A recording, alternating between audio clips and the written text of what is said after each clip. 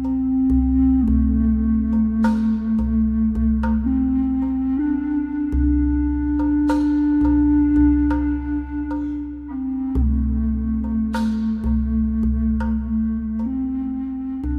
going to take care of the chillin'? That's what they keep trying. That's churn. That's what they keep trying to tell us. Yeah, who's going to take care of the children? Well, I don't know. Well, here on RealLibertyMedia.com with the chat room and RLM Radio and Gigi's Boo, and there's a whole bunch of people at least logged into the chat.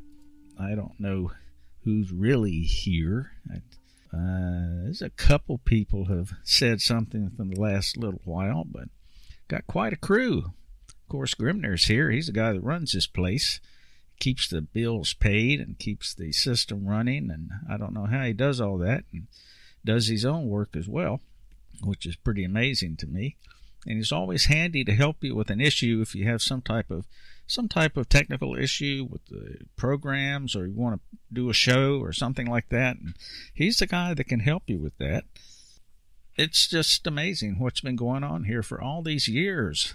8 years, over 8 years. Then you got. I believe he said 10 last week. Didn't he say 10? 10 years? I don't know. When you get old, time just flies and the years go by. It could have been 10 years. Who knows? Well, no, we've been around for 8 years. I guess I don't know. RLM's been around for 10. I don't know. But anyway, a whole bunch of people in the chat room. Moose Girl, Kate, Beth, Charleston, Chloe, Graham Z, IB Don C, Java Doctor, JJ, Want a Revolution. That's a new one. Want a Revolution.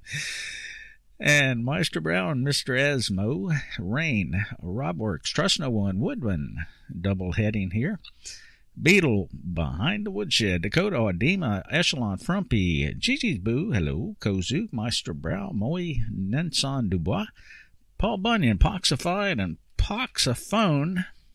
Poxaphone, I like that. Poxahome, Prebib, Pawn Saw, Sock Puppet, and the Phantom. There's several new and improved, or maybe clones or spin-offs, or I don't know what you want to call them.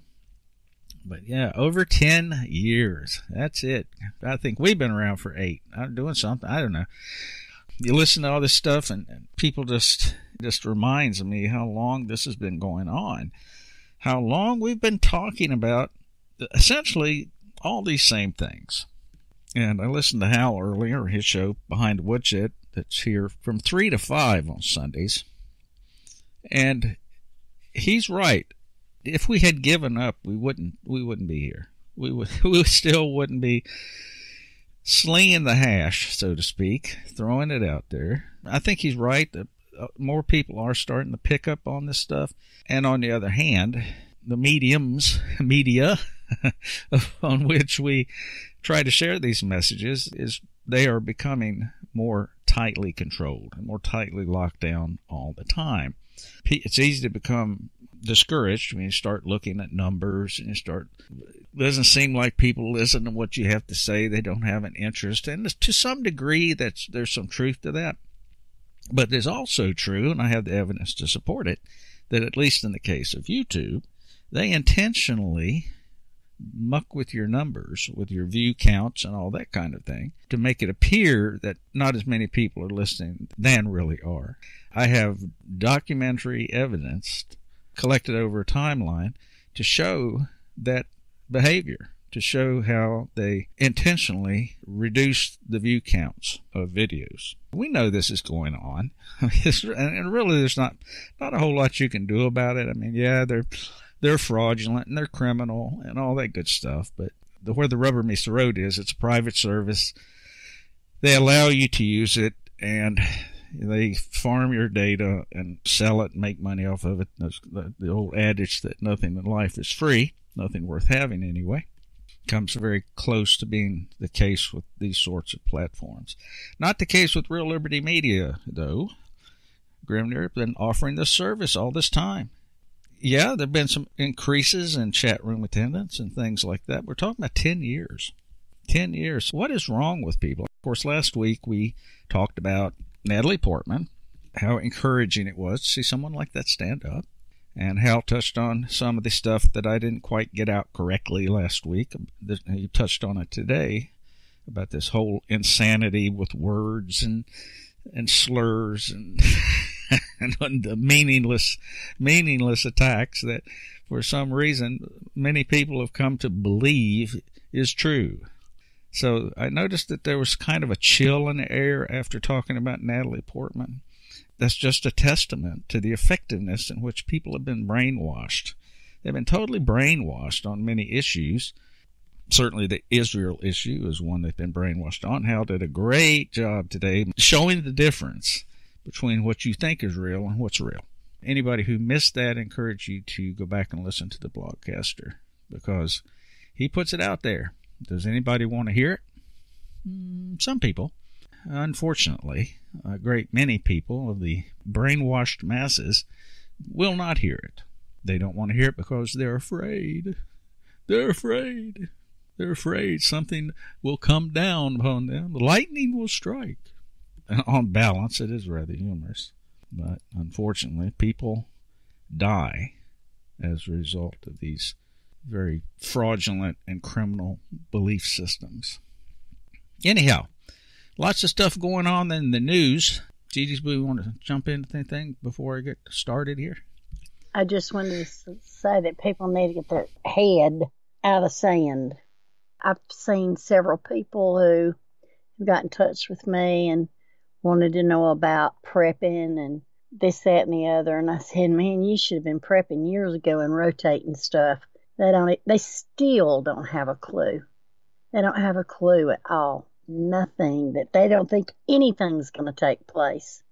And all of a sudden, now they're seeing a lot of changes. Tell us what to do. It's like the little boy who hollered, well, it was Chicken Little, the sky's falling, the sky's falling. Yeah, it's going to fall. You just better be ready. Funny you use that metaphor, because toward the end of the show, we're going to talk about what we didn't talk about last week. Probably the most direct and imminent threat that we face right now that very few are talking about. Certainly the mainstream media isn't so much. And we'll get into that later. But the prepping thing is right on target. I mean, if you don't at least have some game plan established, some network established, even an informal one, that has all the elements of what it takes to operate in at least a very rudimentary societal way. Now, let me give you a little example on why you should be prepped, especially with water. A town back home in the hills had a break in a water line, and nobody had water. And everybody was having a fit. What are we going to do? We don't have water. Well, we did, because I take 2-liter pop bottles. I wash them, clean them, put water in it. We just store it. We rotate them, use it out, and refill. We had enough water for baths. We had plenty of drinking water. And while everybody else was running around looking for something, the grocery store shelves became empty, they said, in a matter of hours. No bottled water. And I was sitting there thinking, if you had been prepared, you wouldn't have had to worry about this. But people are not prepared. And just think, if something major happens, what are these people going to do? They take for granted all these things that they have. It's amazed me at how they were running around. They said I couldn't get anything and couldn't get any water, nothing could be had. And I said, well, they don't know where some springs are, do they? We got all that hid, but they didn't know, didn't have a clue. I just stood in amazement. That's an excellent point. What? And you sit around here and you talk to people about all these things, and they don't want to hear it. They don't want to hear it. They don't want to hear it. But then, like you say, as in the Chicken Little metaphor, when the sky actually falls, they don't want to hear it. It's like, I don't want to hear that. I don't know. It's interesting. I have come to believe that this isn't our first rodeo this way. I'm speaking from a civilization perspective. It's not our first rodeo. And we're making, yet again, the very same mistakes that we've made in the past as people, as human beings. And we're ultimately going to pay the same price. And that's all in the cards. And maybe that is the way that Mother Earth shakes its fleas off. That might just be the way it does it. Shakes its fleas off, and the ones who remain are hopefully a little bit more enlightened from the experience and try to share that enlightenment with people later on who may come about. So I don't know. It's very interesting. But anyway, enough of that ranting and raving about things. Let's touch on a couple of things. We're talking about preparedness. I think recently I pointed out the fact that the Department of Defense operates a system, a program that's in support of the concept of a well-regulated militia, as much as people don't want to hear that today. And it's called the Civilian Marksmanship Program. And, you can become at least a recipient of the newsletters, and they send you things. And in this latest newsletter, it talks about the most advanced public marksmanship facility in the United States. It is a CMP, Civilian Marksmanship Program, Talladega Marksmanship Park, a 500-acre facility located 2 miles from the Speedway in Alabama. It's the most advanced public sports shooting facility in the United States, has electronic targets that relay scores and report shots instantly to the shooter and even to spectators, and even loads it into the CMP database. They have covered firing lines in case of bad weather. They have shotgun sporting clay stands, 15 stations. All that stuff is part of, paid for by Department of Defense. And all that stuff, as much as we don't hear much about the Constitution anymore, for whatever that means, the Second Amendment, all that stuff is essentially geared toward the concept of a well-regulated militia. At least that was the original intent. So if you're anywhere near Talladega, they have a schedule. What they do, they have basic pistol classes, basic rifle classes, introduction to shotguns, sporting clays, an IDPA match, and U.S. Arms tactical rifle match, a steel challenge, precision pistol, and it goes on and on and on and on. So when people start talking about the Second Amendment, we'll point them to this. This is part of the well-regulated militia that's outlined in Title 10, much as people don't want to hear that either. But there it is. And that's actually, you can receive that if you sign up for the newsletter. Can I break in here a minute? Yeah, jump in. Did you see where the Yeti company had broke ties with, was not going to support the NRA anymore? Well, the NRA went out and got all the Yeti coolers that everybody had. They filmed them blowing them up, shooting them, just blowing them up. Now Yeti is backed up. Wait, you misunderstood. Nobody's misunderstood you, Yeti. You said you were against the NRA, you were against guns, and you are so stupid. These hunters are using your coolers to pack their game in when they're hunting. And they were shooting them up, and boy, the Yeti people are in a turmoil because of the loss in revenue. I think they said in like 4 days. It was terrible. Well, that's what happens when you believe the mainstream media. And as a marketing tool, you decide that maybe you want to pander to this huge segment of the population that believes that guns are evil, that you've been tricked into thinking. So they find out that yet another case, a round of fake news, that most people in the United States don't think guns are evil. They think that guns are evil. How about, if you want to get on the basis, let's talk about how many guns they're claiming have killed children. How many children have been murdered by Planned Parenthood? Why, sure. Absolutely. And what about, I mean, there's so much, there's a word for that. That's called being, it's not two-faced. It's like two-faced, but. I don't know. Anyway, it's a word that describes that, and I can't think what it is right offhand. But yeah, it's okay. Like, for example, we can bomb people in Yemen, and we can push this idea that somebody's gassed their people, which there's no evidence of. Absolutely not. No evidence of that. So you make a charge with no evidence and take action on it, which to me is criminal. But that's another story. But Saudi Arabia can bomb kids and drones with our equipment in Yemen, and that's okay. Nobody says anything about that. So, it's two-faced. It's that word is just not getting away from it. No more Yeti spaghetti. Yeah, that's right, Grimnir.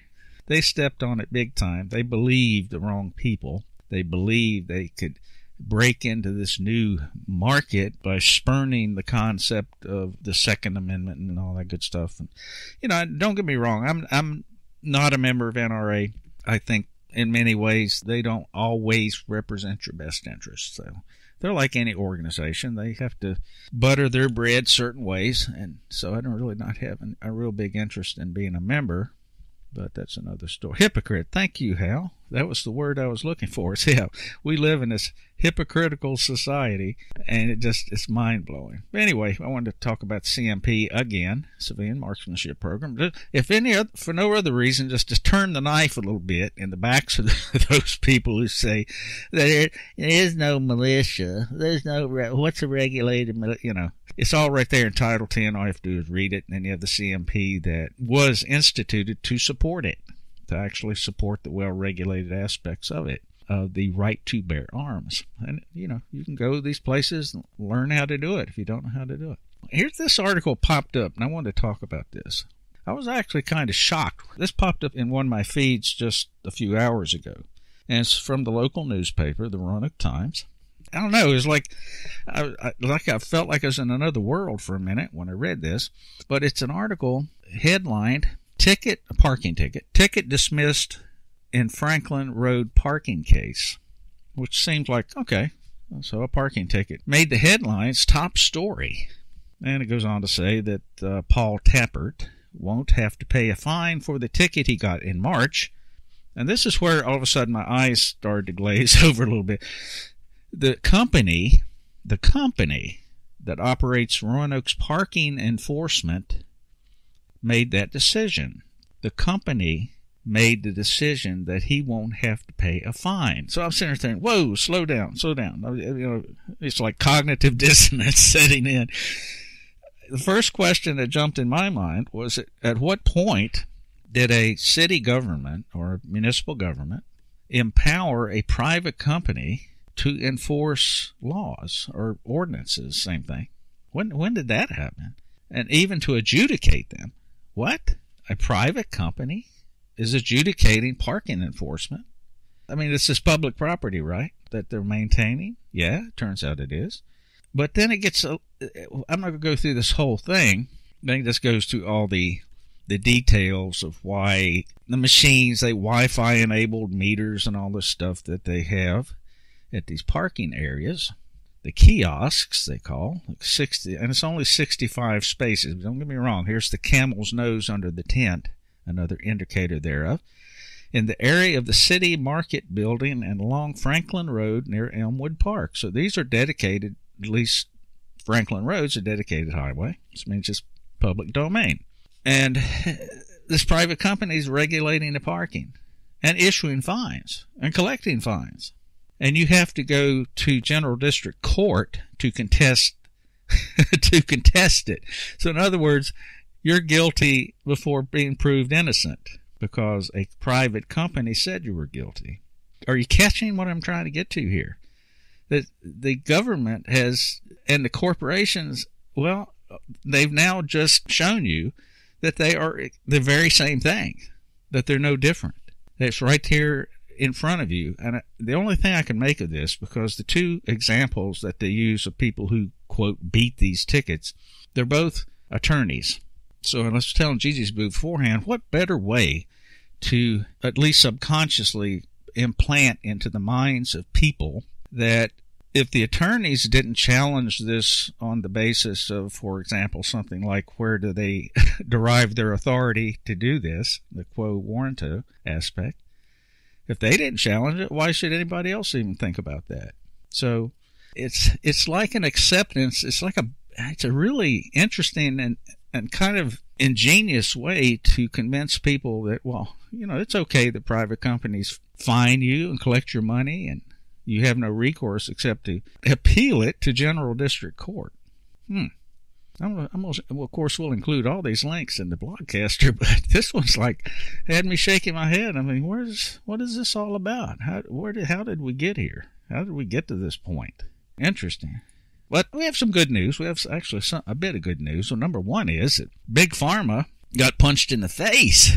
Got punched in the face because a major study shows that the high cholesterol business is a complete myth and admits that statin drugs are totally worthless.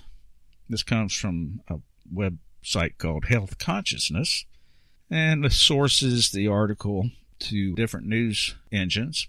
3 major studies now completely disprove the effectiveness of Big Pharma's most profitable drugs. Last week, a huge study published in The Lancet admitted that the risks of antidepressants in children and teens far outweigh the benefits, as the drugs routinely increase suicidal behavior. Oh, wait a minute, I thought it was the guns that did that.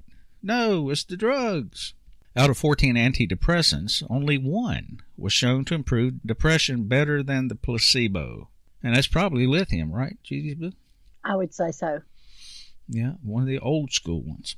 Now scientists are reporting that cholesterol drugs, which 15 million Americans are prescribed, are also completely worthless. A group of international researchers published a study in the BMJ Open Journal that found 0 links between what's known as bad cholesterol and death as a result of heart disease in individuals over 60 years of age. In fact, the results found that 92% of people with high cholesterol actually live longer. And they go on to say that the best way to maintain good heart health is through healthy lifestyle habits. Well, guess what? Jesus was talked about this, about how people worked in the past, and especially when we were growing up, and people who worked in the field, worked on farms, worked all the time, they ate. Do you want to reiterate that, G.D.'s book? Sure, they worked hard. They were up at sunrise and went to bed at sunset, and they usually ate a great big breakfast, and it was usually filled with fat, a lot of bacon, a lot of sausage, eggs, grits, real butter, and they worked. And you didn't see people so sick back then. And usually at dinner time, the wife would leave if she was in the field working, helping gathering in the crops. She had a pot of beans on, cooked some cornbread, and that's what you ate for lunch. Anything left over, you ate that for supper. And people worked hard, so therefore they worked it off. Yeah, Grim, there, eat all the bacon you want to. And I was kind of hooked into this whole thing, too. Of course, a little over a year ago, I had my health incident. They still don't know why. Don't know where that came from. I'm starting to have some suspicions, but that's for another time.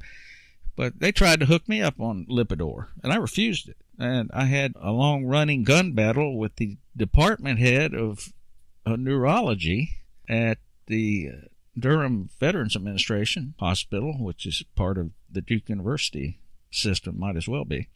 And we had this long-running gun battle, and he finally admitted to me that I was probably right. That but this went on after all this about how do you know that, how do you know that, and I start laying out the evidence, and he finally says, well, yeah, you should probably forget about that Lipitor.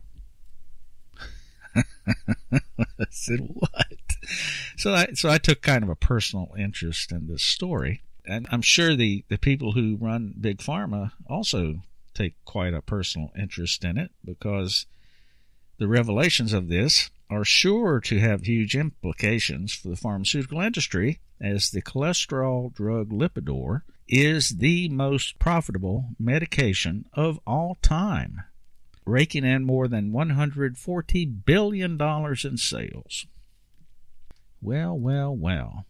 Let's see. Let's jump over to something I had also that relates to that. There we are. Where Wall Street admits that curing disease is bad for business. This is from TruthDig. Goldman Sachs actually is the one who put this out in one of their reports. A Goldman analyst asked the clients, is curing patients a sustainable business model? And that was written in Arts Technica tech policy, curing disease, not a sustainable business model. It goes on to say, the potential to deliver one-shot cures is one of the most attractive aspects of gene therapy. However, such treatments offer a very different outlook with regard to recurring revenue versus chronic therapies. While this proposition carries tremendous value for patients and society, it could represent a challenge for genome medicine developers looking for sustained cash flow. Wow. I don't know why Nikola Tesla jumped in my mind when I was reading through that, because of what J.P. Morgan did to him with respect to his Wardenclyffe project, where he had actually secretly intended to create this tower, this system, however it worked, that would provide free energy, free electricity to people in the area. That was actually a secret that Tesla had, and when J.P. Morgan found out that that was the real intent of the project, he canceled the project, took his money away, reportedly asking the question, where can you put the meter if it's free? So we see this there again, recurring, and obvious cause to doubt just about everything you're told. If there's a financial nexus, if there's a financial construct involved, you should probably doubt what you're being told, or at least be very skeptical about it. Any thoughts on the money involved in medicine, J.D. Spoon? It's a moneymaker. We know that. There's a cure for cancer. It's just too big of a moneymaker. They're going to make money off of it. And if you notice, Gary and I went through some of my medications, and I've come off of some of them simply because what I was taking, they gave me another prescription to counteract the side effects. So, I mean, you're robbing Peter to pay Paul on all this mess.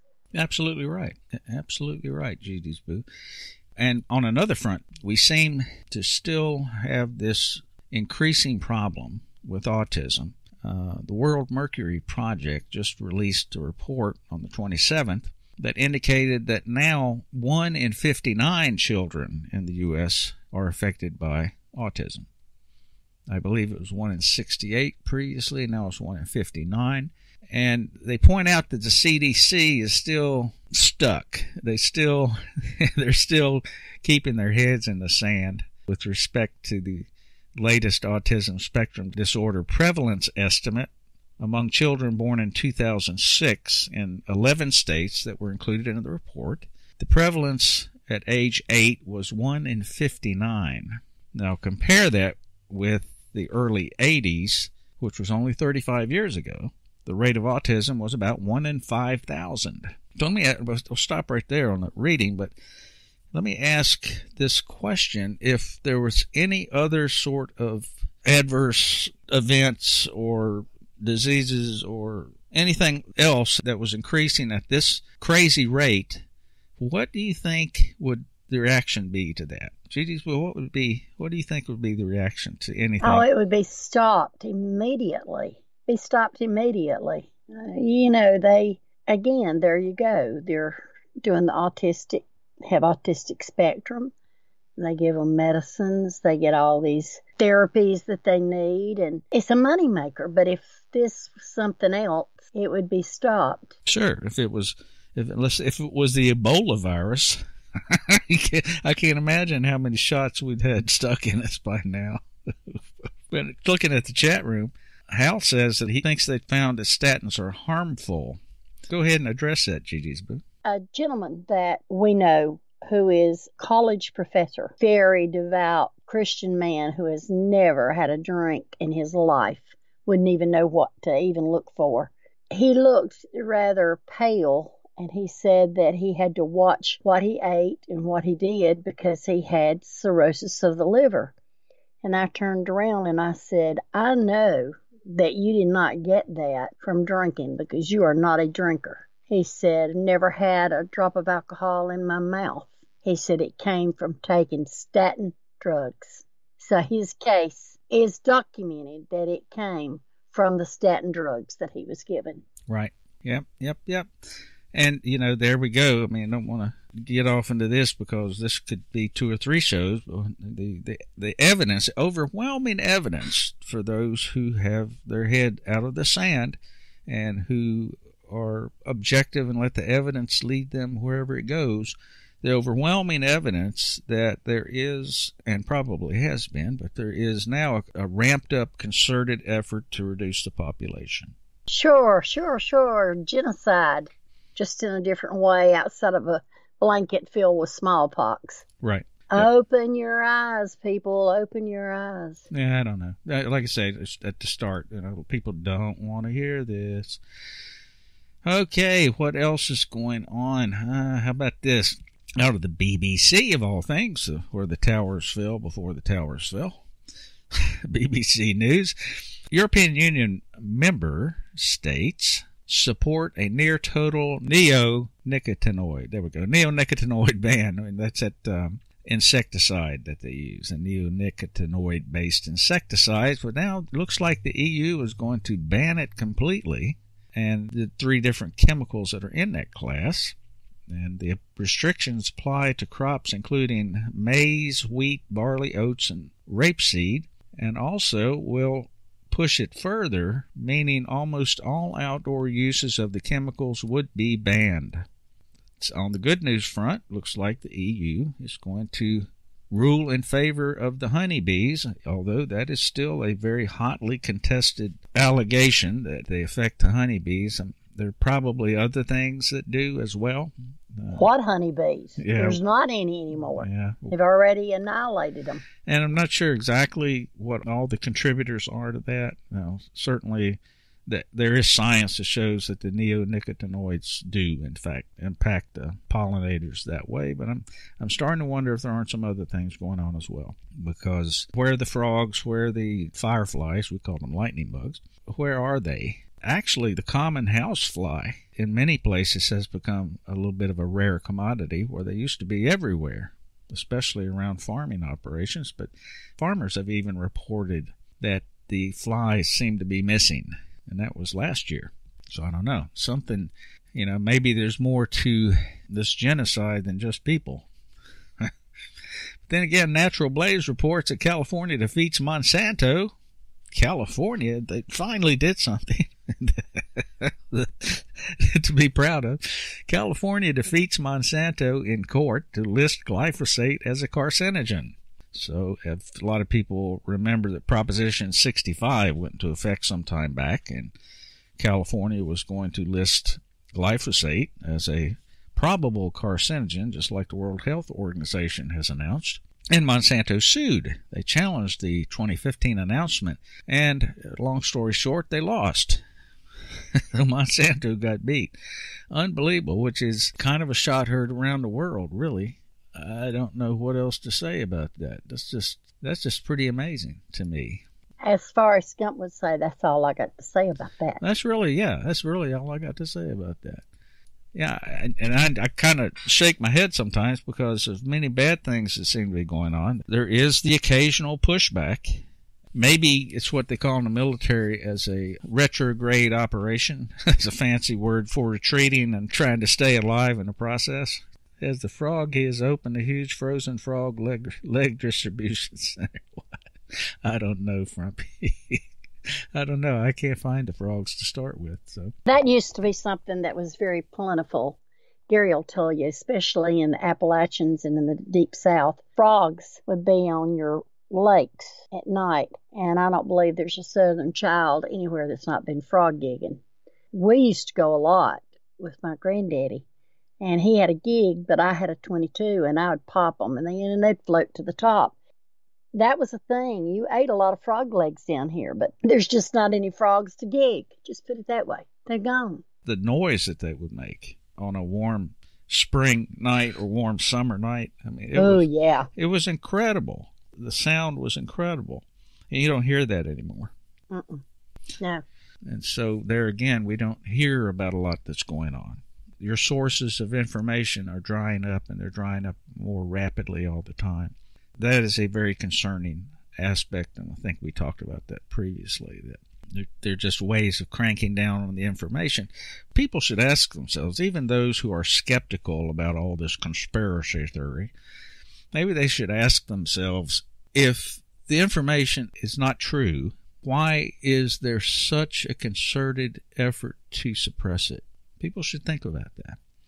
That there's a reason why they spend a whole lot of money to controlling a message. There's a particular message that they want you to hear. And so why is that?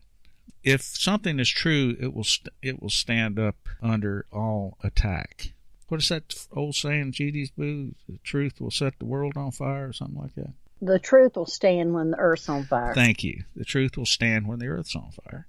So if you have to spend all this money to control a message, then the obvious answer, that obviously means that the message is false. I mean, it's only logic.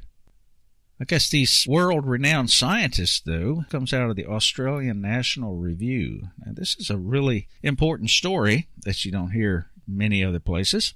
World-renowned scientists have their labs shut down after they made a very troublesome vaccine discovery.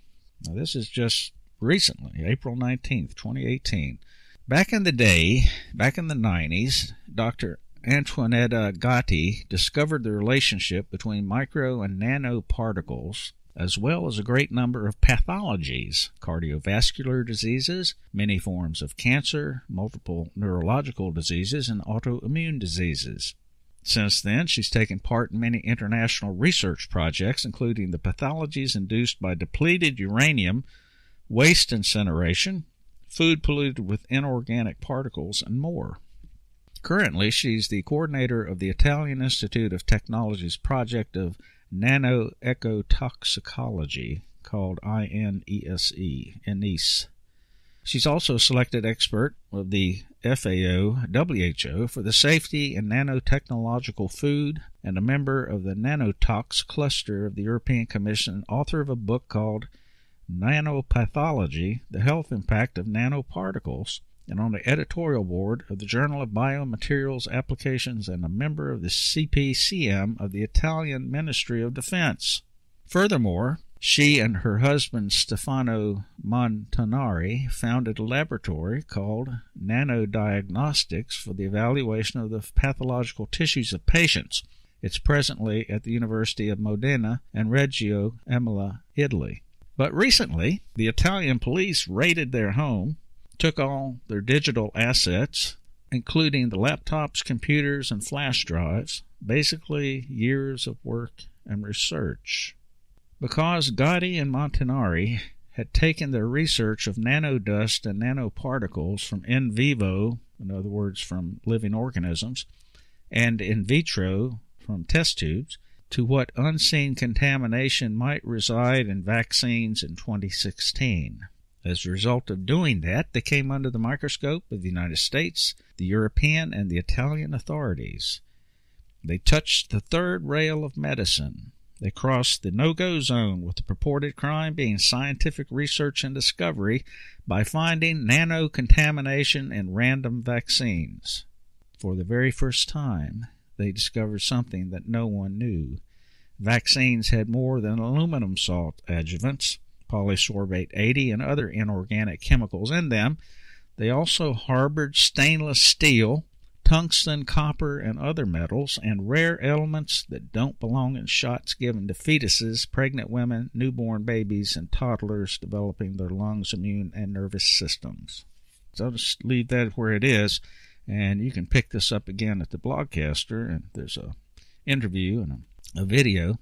That's pretty disturbing. I wanted to touch on a little bit further down in this article, though, a couple of things that people need to hear that you probably haven't heard. I'm sure the mainstream media didn't put this out. But in 2016, a group of scientists at the CDC, the Criminal Drug Center, organization there called the Scientists Preserving Integrity, Diligence, and Ethics, as counterintuitive as that may sound, they put out a list of complaints in the form of a letter to the CDC's chief of staff, where they said, "It appears that our mission is being influenced and shaped by outside parties and rogue interests, and congressional intent for our agency is being circumvented by some of our leaders. What concerns us most is that it is becoming the norm and not the rare exception." That's pretty wild. Why would they say that if it weren't true? How about this? The media pays absolutely no attention to vaccine research that does not fit the narrative of their owners. The key here is to disseminate information in a peaceful manner, and remember you still have the choice with regard to your decisions to make about your health and the health of your child. Don't be afraid to think for yourself. And in some places that's becoming more and more difficult. But it's important to understand what you're up against, know your enemy, how they operate. What do you know about operating?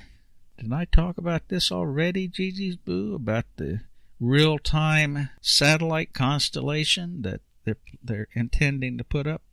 No.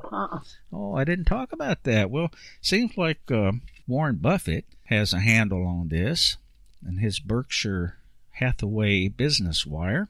Another thing that the media is just curiously not talking about, that a company called Earth Now intends to deliver real-time video via a large satellite constellation.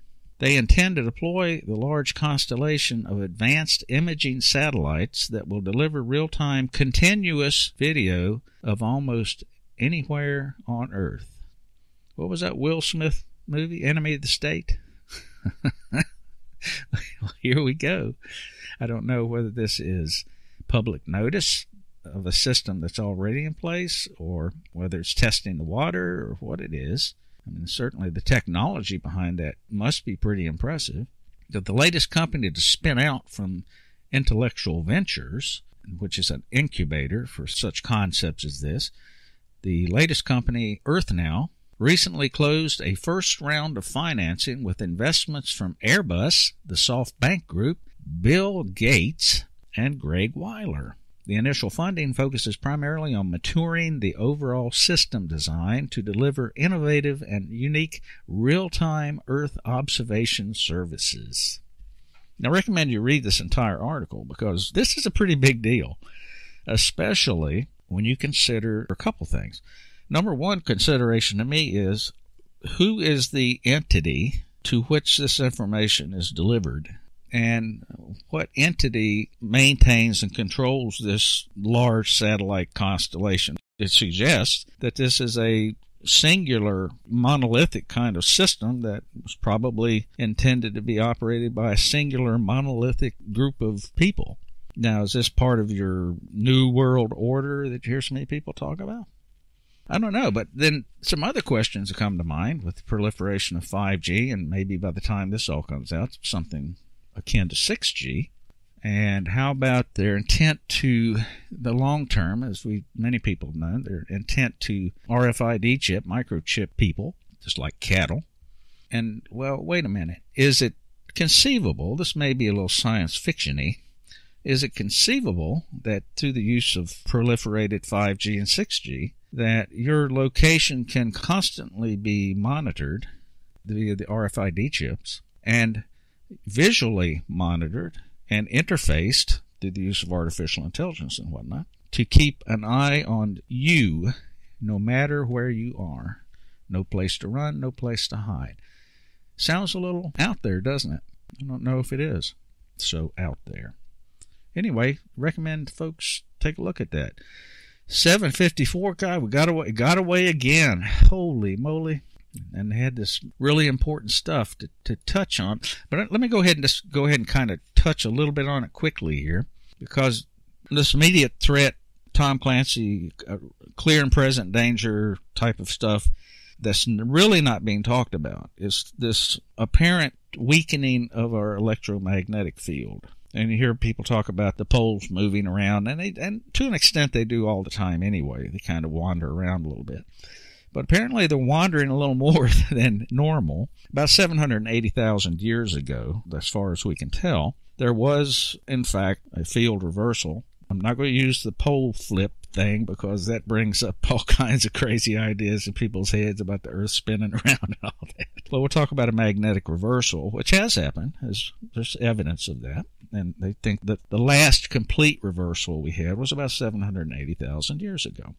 But we don't know exactly what happens on Earth when that occurs. And the reason I say that is there's pretty strong evidence that there is, at least the poles are moving in a direction where a pole reversal could happen, and it's happening faster than they anticipated the changes are. So it's something to look at. It's very important because the magnetic field does kind of important stuff like protecting us from the solar winds and the cosmic radiation. Kind of helps maintain our ionosphere, which helps protect us from ultraviolet light from the sun, UVB particularly. And so if that goes away, the effect on life on Earth could be quite dramatic, and especially on people. But, when you start seeing plants are affected, DNA is affected, when you look at this evidence, it's a lot to consider. There's all kinds of evidence, including a mysterious anomaly under Africa is radically weakening the Earth's magnetic field, and that's from a Science Alert. This evidence is pushing scientists to think they could actually change with reversing the fields that could actually happen. It almost happened. It came close, and it comes close occasionally, apparently, according to the evidence, that it came close about 40,000 years ago, but it didn't completely reverse.